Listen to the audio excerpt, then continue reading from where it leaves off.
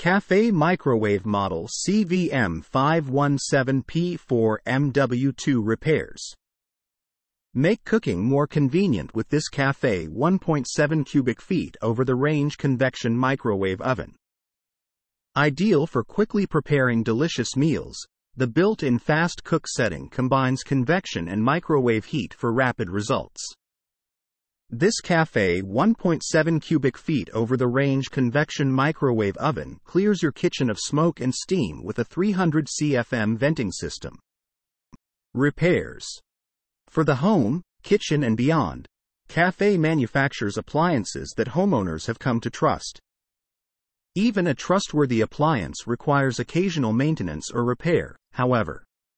If you're in need of Cafe appliance repair from experienced professionals, your local appliance helper can help.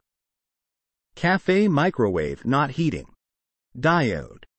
The diode converts the AC power output of the transformer to DC, doubling the voltage to nearly 5,000 volts.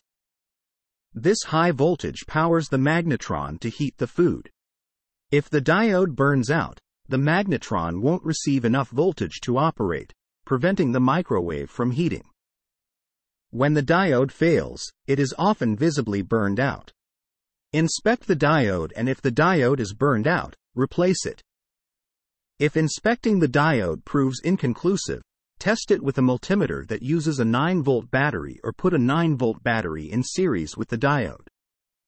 When the leads are reversed, the diode should only have continuity in one direction. Warning.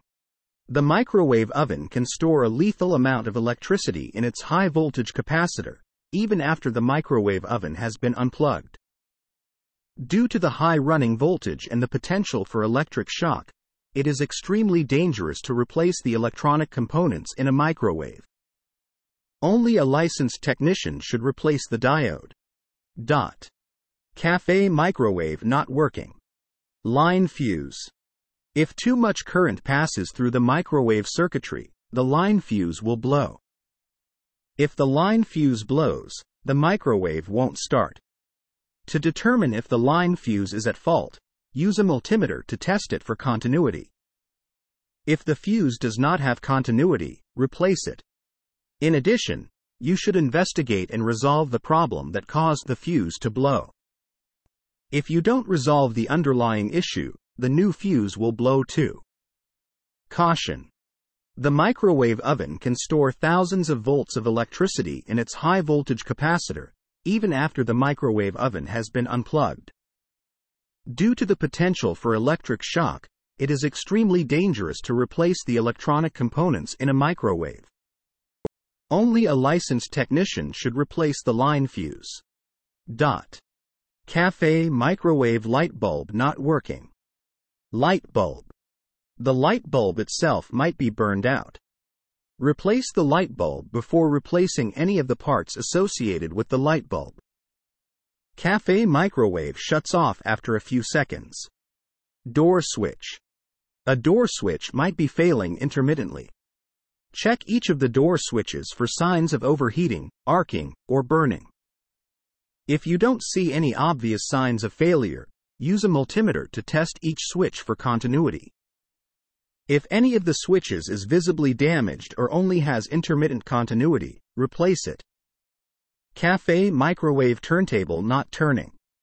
Turntable motor. Use a multimeter to test the motor for continuity. If the turntable motor does not have continuity, replace it. Cafe microwave buttons not working. Touchpad. To determine if the touchpad is defective, try pressing each of the buttons on the control panel. If some of the buttons respond correctly while others don't, replace the touchpad. Cafe microwave display not working. Main control board. If the display goes out partially, the display board is more commonly at fault. If the display isn't working at all, either the main control board or the display board could be at fault. Cafe microwave turns on by itself. Main control board. First, make sure that the touchpad is working properly. If the touchpad is working properly, the main control board is likely at fault. If the control board is defective, Replace it. Cafe microwave is sparking or arcing. Waveguide cover. The waveguide cover might be damaged and shorting out. Try removing the waveguide cover and see if the problem resolves. If the waveguide cover is burnt or will not stay in place, replace it.